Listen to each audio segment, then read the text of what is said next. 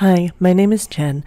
I'm a librarian here at Bethel University Online, and today I'd like to talk to you about the anatomy of a scholarly article. Let's get started. First, there is the title. This describes the article with relevant keywords. Abstract. The abstract is at the beginning of the article. It is a summary of the author's work and what you can expect to find within. Introduction. Here, the authors enter a discussion on the topic, what came before and what they intend to add.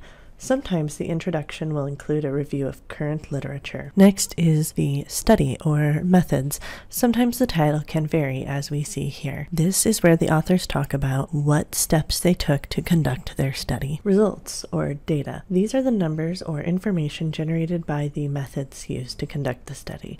It can also include charts or graphs to summarize these numbers. Discussion. Here the authors discuss the results of their study and whether more studies are necessary. Conclusion. Here the authors wrap up their findings and their paper.